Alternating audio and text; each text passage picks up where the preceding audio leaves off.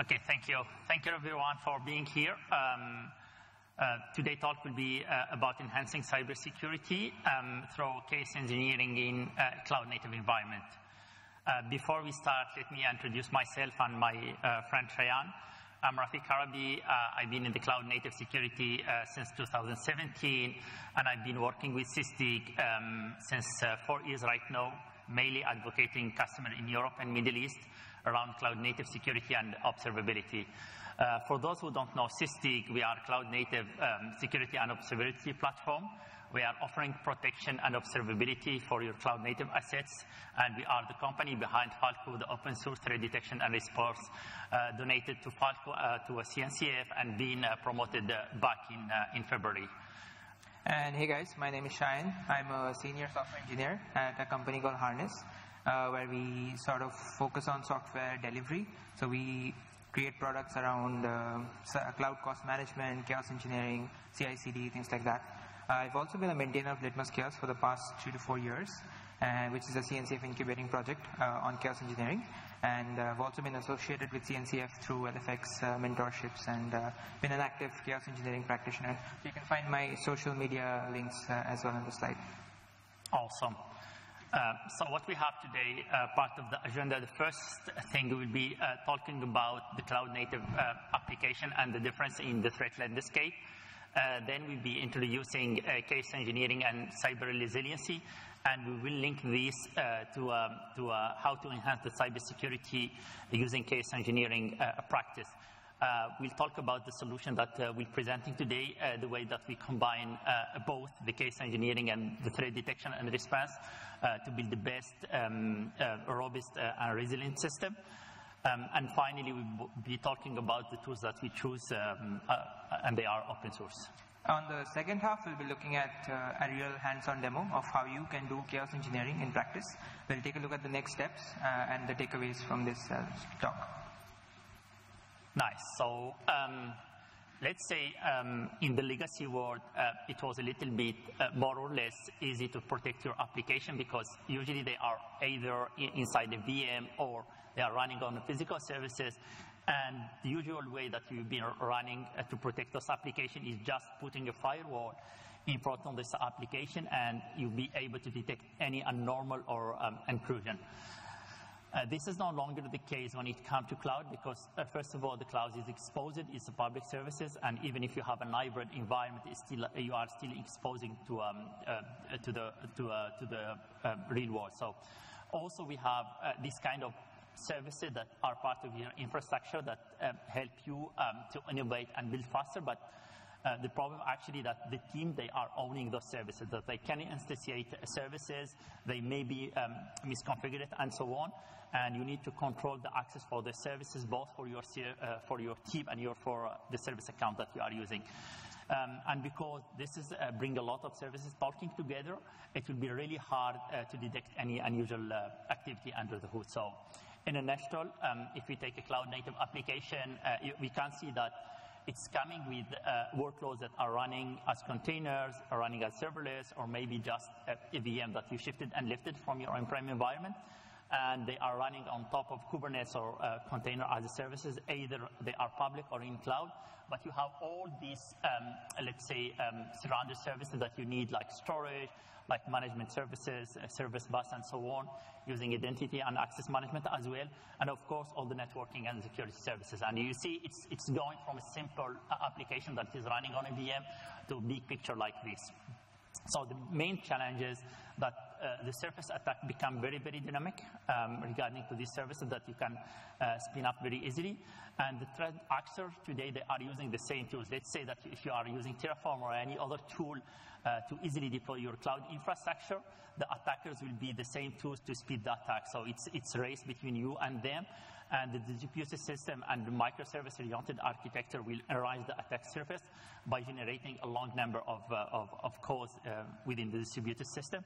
The other challenge that you have today that the legacy tools are not attended to cover the cloud security in terms of visibility. And by the end, you will find yourself that the delivery is much faster than security procedure that you are applying. So this is the top challenges. Now, building software in this cloud-native era is a lot more complicated than it used to be, because we have to think about how our softwares run on different environments. We have to manage CI and deployment, and we also use advanced DevOps practices like canary releases. So we need to handle multiple environments and things like development, staging, production, and keep everything in sync and with good configuration. So not just that, but security has become more and more complicated too, with focus on zero trust environments, testing, monitoring, everything is crucial now. And we also compare, if we compare this to the past, we see that we just had a couple of pipelines to manage, but today's cloud-native world has new challenges and new opportunities which we should embrace, and also think about how we can make our systems more reliable.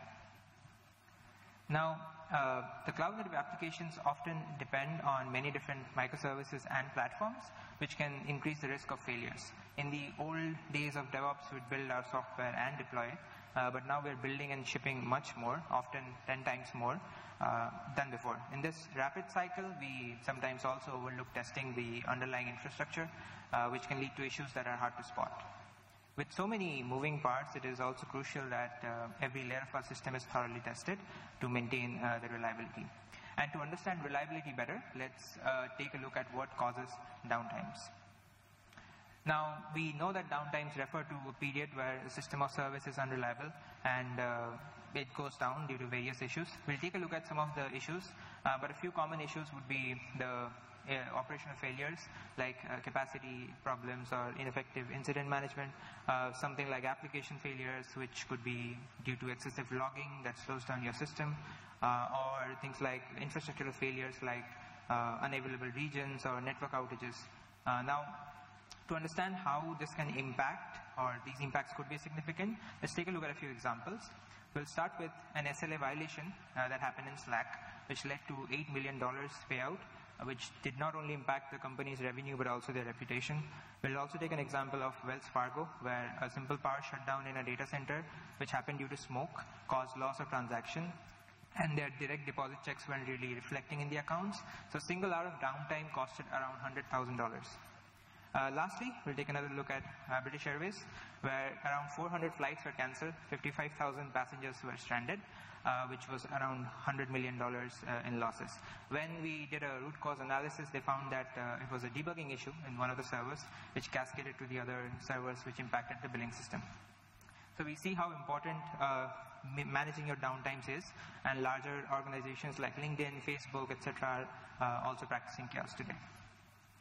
Now, we can't really overlook this, which is the recent CrowdStrike outage, which had a major impact across the industry. And it not only reflected the security posture of numerous businesses, but also highlighted the reliance that we have on cloud-based solutions today. And it is crucial that we have like a robust, reliable system to plan how we can manage such critical failures. Now, we also often are faced by bad actors that are constantly trying to look out for vulnerabilities to exploit within our cloud-native system. And with the increasing complexity, we often see that attackers find more opportunities to breach systems and access your sensitive data. They target weaknesses in the microservices and often use the underlying infrastructure to find and exploit security gaps. And therefore, it is crucial that we stay vigilant and secure our systems against these ever-evolving bad actors or threats.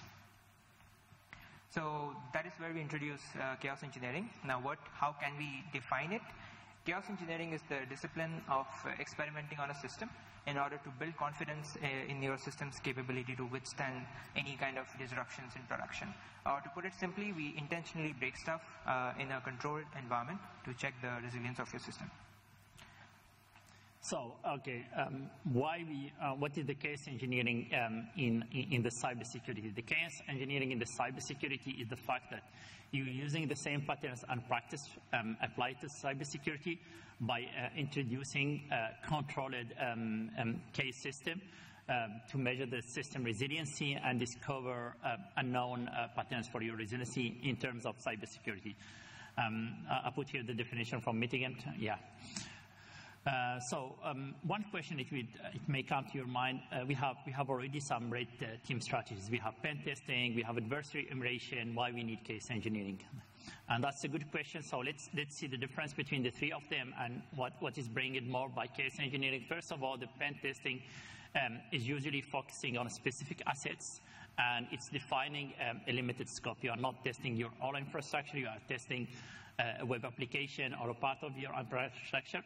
And also, they are conducted periodically. There is usually companies, they don't run pen testing in a continuous way. On the second hand, the adversary emulation is usually run against like specific threat actors, an attack scenario, usually in a specific geopolitical scenario, and you are focusing mainly on a specific attack vector that is coming and techniques that is coming from a particular adversary or a threat group. On the other side, the security case engineering will be mainly introducing controlled failure to know the unknown and to observe how the system is responding to these attacks or these case scenarios and recover from it. And it's usually, because it's a new paradigm in the cloud native ecosystem, it's usually an ongoing practice that you can include in your CI/CD pipeline, for example. So in a nutshell, this is the main advantage that coming with case engineering in terms of security. You have a proactive approach that you can apply. You can integrate it easily in your security pipeline, and also it will provide you with the continuous feedback and improvement to your system. So let's see where we can practice security chaos engineering effectively as of today. We'll generally don't recommend going head first into production because you might want to test the waters. So we'll start with your local environment for initial testing, and then you move to the development environment to simulate disruptions during the build process. So next, once you're comfortable, you use the staging environment to see how the system handles issues in a setting that mimics production. And finally, when you're happy that everything is pretty good, we are using the same setup in production, you can apply chaos engineering in the production environment to ensure your system remains resilient. Now, reliability isn't usually a direct goal in security, but it does impact the final product or service as we address other challenges. It is important to check that the system's known resilience remains intact and that no new bugs are being introduced. So make sure you're not inadvertently compromising reliability because you're practicing chaos engineering. So considering how much developer time is being spent, you should see that if fixing reliability issues is a thing you should do, or introducing chaos engineering is something you should do. Now, these are certain processes or principles that we follow when we do chaos engineering. It is generally a methodical approach to enhance your system's resilience. So there's like a few processes that we should do in a stepwise manner. So starting with first step being selecting the system that you would want to target first. Then you choose the fault to simulate your hypothesis. And hypothesis could be anything that would sort of construct your chaos scenario. So thirdly, the chaos scenario that you would run would have all the faults that you selected. And when you're injecting this chaos, you should lastly observe the results to validate and improve your system and use those learnings after your chaos is finished. Some of the existing solutions that are present today often take a reactive approach, which means they focus on root cause analysis rather than proactive failure testing. So it's always like something has happened and now we'll find out how and why. But they are not upfront, they are not proactively doing a failure testing. They often lack automation and are driven by ops team. They are not really integrated into CI/CD, which means you are losing on automation. And also there's no active practice of game days today. So this results in missed opportunities for early failure detection and system improvements. So a better approach that we suggest is to emphasize on the collaboration through a centralized control plane for your chaos experiments and offer robust and ready-to-use experiments via either a public or private hub or like a central repository where you can host a plethora of multiple faults which you can pick and choose rather than going and creating them yourself. Also, it should integrate into your CI/CD system for automation and provide observability with metrics to assess your impact. So this would help manage your SLOs and errors. So we did discuss about some of the solutions that are better, but is it really the best solution when we are considering security? We have to do a bit more since it's security chaos engineering. So we have to gain kernel level visibility, which allows us to detect sophisticated threats that traditional methods might miss. Our approach offers comprehensive security coverage and should address potential blind spots that exist in the chaos engineering framework today. And also with real-time threat detection, it's easier that as and when the newer threats or attackers are coming in, we can respond more quickly to security incidents. So we should have the ability to create our own customized rules or policies to ensure that certain security measures are taken and no bad actors can inject anything in your system.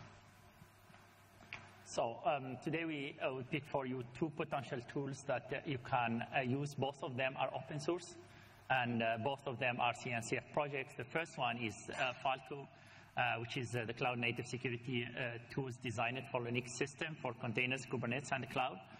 And it's provide a real-time detection for the threat based on the rules that you define. And the second one is Litmus Chaos, which is the open source cloud-native chaos engineering tool. So it's a CNCF incubating project as of now, and you can use it to simulate multiple faults and create your own via an SDK and then sort of simulate a hypothesis and chaos scenario out of it. So let's take a look at the architecture of it on a brief overview, and then we'll take a deeper dive into the individual chaos injection, how it happens. So in the middle, we have the chaos center. So there are two aspects. There's a control plane and there's an execution plane. So in the control plane in the middle, we have the chaos center, which hosts your different API authentication layer, the GraphQL layer, and your databases. And on the execution layer, we have the Litmus agents that are deployed. We also have certain CRDs that we use, like the chaos operator and a few other CRDs which are essential to detect your target application, where chaos should run and things like that. And this is also essentially the part where your target application is residing. So it might be your namespaces, your demo application, or things like that. So if we dive into the chaos injection architecture, is broken down into three main CRDs: the chaos engine CRD, the chaos experiment CRD, and the chaos result CRD. So let's start with this thing called Chaos Hub. So this is our central repository where all our faults are hosted. So things like pod delete, network outage, node drain, any kind of scenario or fault that you want to figure out is located in Chaos Hub.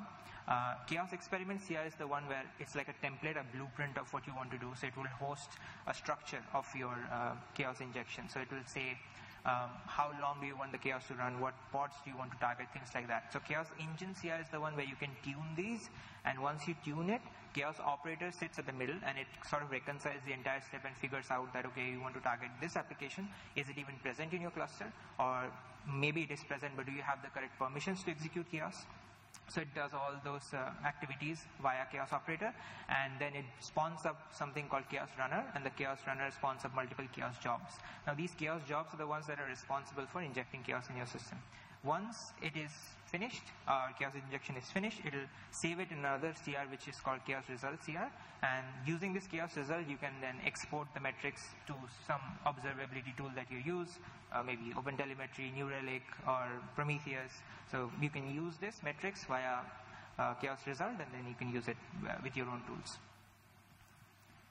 Okay, on the other hand, for the threat detection and response, we'll be using Falco, which is graduated by CNCF back in February.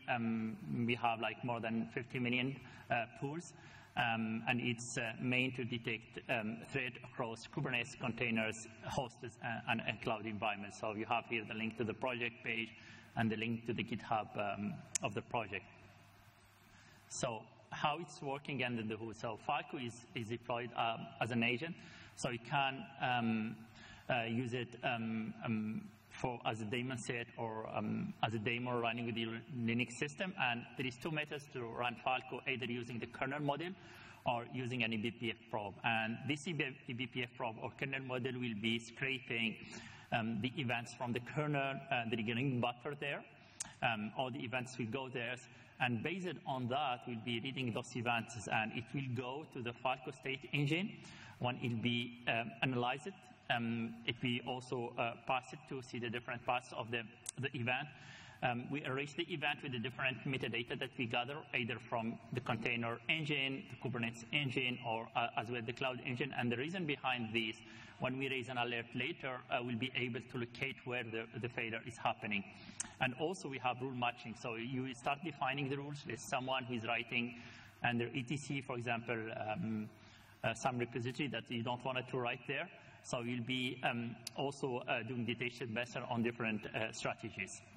And finally, when an event happens, it will be raising alerts. So Falco is not just for system calls, it's not just for containers, but it has a pluggable system that you can use whatever the source of the logs or events is coming, whatever is Kubernetes, cloud logs, GitHub, maybe Okta as well.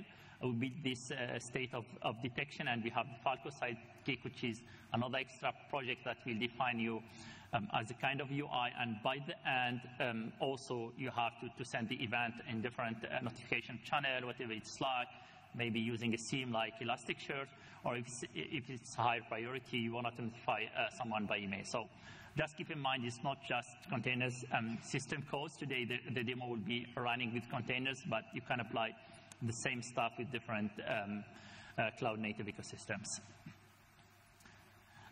Yeah, actually, we can move to the hand-on labs. We have the Git repository that we prepared for you. You have the source code there with both the case engineering scenario plus the detection rules that we created. So you can test it on your own after the conference.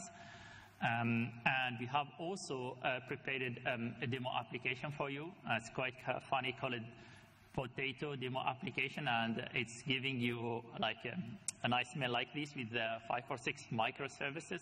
The main one that is calling for microservices, which is the left and the right arm, the left and the right leg, and then the heart. And we'll be using this application to run the chaos scenario and see how the application is behaving and how we are able to detect the misconfiguration with Falco. So you have also the source code of the application.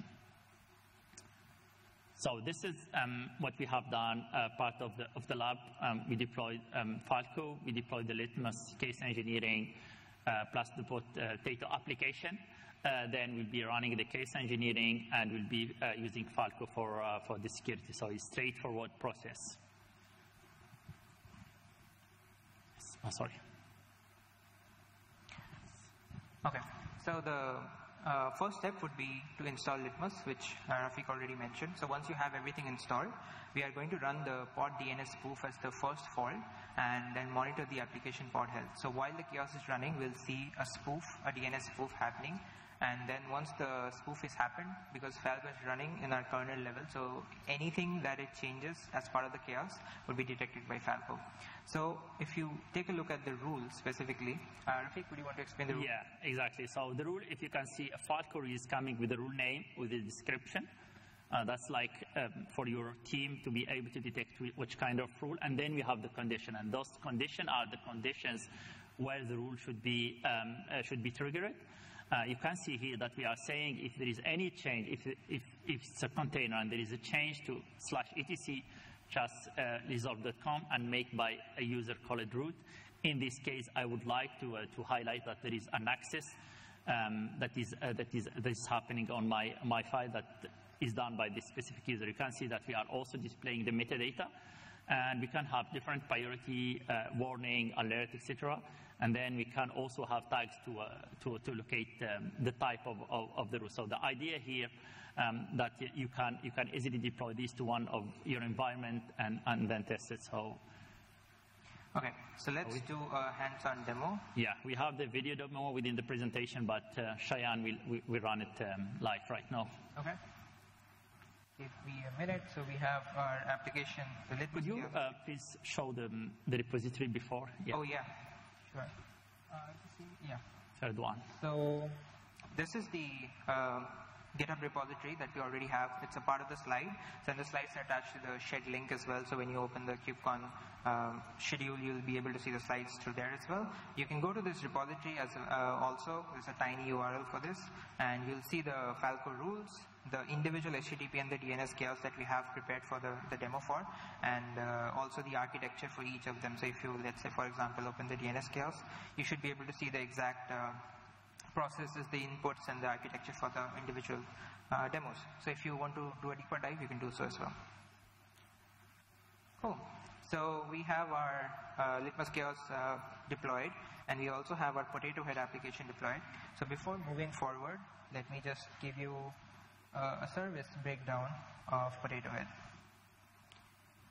So as you can see, we have all these different services, and we are specifically going to target the left arm, and we are going to spoof it to another service called left arm v2. Now this is particularly something we have deployed. It doesn't have to be. In this case, this service could be anything that a bad actor is deploying. So it could be something in their cluster or something they have deployed in your cluster, or like a malware which they can inject into your system. So this is something we want to spoof to or redirect to. You can see we have this pod DNS spoof fault. So this fault came from Chaos Hub, if you remember the Chaos injection architecture. So what it's doing is it's targeting this app kind of deployment, targeting the demo namespace where my Potato Head application is residing, and the app label to narrow down the search is name equal to potato main. Now this tune fall is what I talked about, the Chaos engine CRD. So this is where you're tuning the different aspects of your fault. And in this case, there are some default values. What is of importance is this guy called spoof map. So what spoof map is doing, it's basically taking an input of which service you want to give as an input and which service you want it to spoof. So in this case, we are spoofing Potato left arm to Potato left arm version 2. So this version 2, this is because we're doing a demo, we are putting a safe image, but just imagine if this wasn't a safe image and an attacker gets access by doing a DNS spoof. So this is the only change we are doing. There's nothing extra. There are just few parameters like the duration and all. And for probes, we are just adding a basic probe, which is an HTTP probe, checking if the Potato Health application is healthy or not. So that's it. We will just go ahead, save this, and run. So while we run, the application first installs your Chaos faults, and then it moves into the actual Chaos execution. So what we should see once the Chaos injection starts is, let me refresh. So you see the hand, these are different services by the way, the hand and the left leg, the right leg. So because the hand is using a different image right now, so it's taking the value from that image, from that service, but once it's spoofed, it should take the value or take the entire image from the other, the version 2 image. So once Chaos is injected, we'll see this hand go up, or your data or your application being spoofed. So if I come back, we'll see the logs that the application is installed. Let's wait for a few minutes. It'll switch to the DNS spoof real soon. So internally how it works is we have a DNS interceptor. So what it does is change the name server. So that's why it writes to the hcresolve.conf, and that is also the Falco rule we are detecting, or we are kept in the bottom so that it can detect that. So it's starting execution. We'll go back. We'll refresh. And we should see the hand getting spoofed in a minute. There you go. So one of the services that was targeted did change. You can see there's some network issues, which is why this main body isn't showing up. But yeah, these are different services, so you get the point. So the hand, the left arm, is being spoofed to the other version, which is the ARM v2. So that was a part of the Chaos injection. Now since we already also have Falco installed, so Falco is also supposed to detect the same. So if we go back to the terminal and we check for the Falco rule, let's do logs. So we are checking for the specific Falco rule and grepping for any warnings that might have come. If we do that, we'll see that it would detect the access to hcresolve.conf. And you can see there's a warning, and we have specifically added a label called kubecon so that it's easier for you to see, and it says access to hcresolve.conf detected by the root user, which is us. So yeah, there you go. Falco is actually detecting it, and this is an underlying layer which you should consider keeping, because there could be kernel level modifications easily done by a bad actor. So let's jump back to the slides.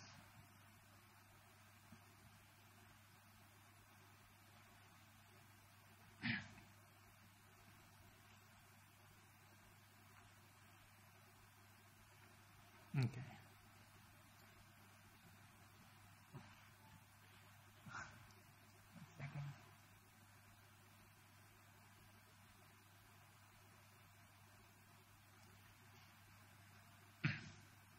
Yeah, we have prepared as well a second scenario here that you can try by yourself. We put the demo as well, part of the slides, which is trying to modify a HTTP header in a Kubernetes pod and detected by Falco. It's the same way we have the HTTP header modifier fault that is coming with Litmus.